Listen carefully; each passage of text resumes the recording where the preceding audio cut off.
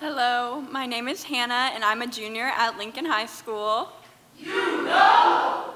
And my poem is untitled. When it comes to real things, it's hard to find the right words, so I've typed and deleted this Facebook post many times. I'm trying to come out, but at the same time, I don't really want to be seen. It's scary.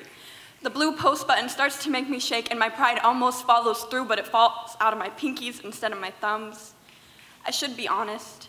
I should say the truth is most of you will not love me once you know me. I should say the blood me and you share does not ensure your support, and I know that. And I know you will have more pride in your homophobic nonsense than in me. You shouldn't scare me, but you do. I should upload a photo of the rainbow vase I inherited from my great Aunt Hannah.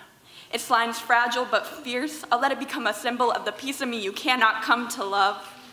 And it will serve as a reminder of how you all shunned her like you will me. I could waste my time and try to make them see. I'd show them that love has no boundaries, that real love is always forgiving, but who I am shouldn't require an apology. I should tell you what I know. I know there is no changing the hatred that runs so deep in you. It's made its roots and it started to rot from the inside.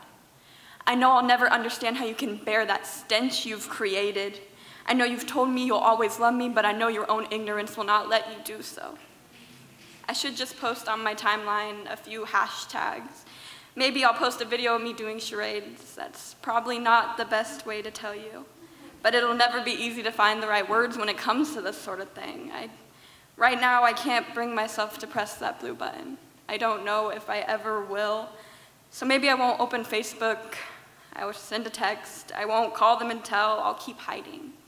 I'll be proud in secret because for some reason being me means losing you. And I'm not ready to watch you go yet. Thank you.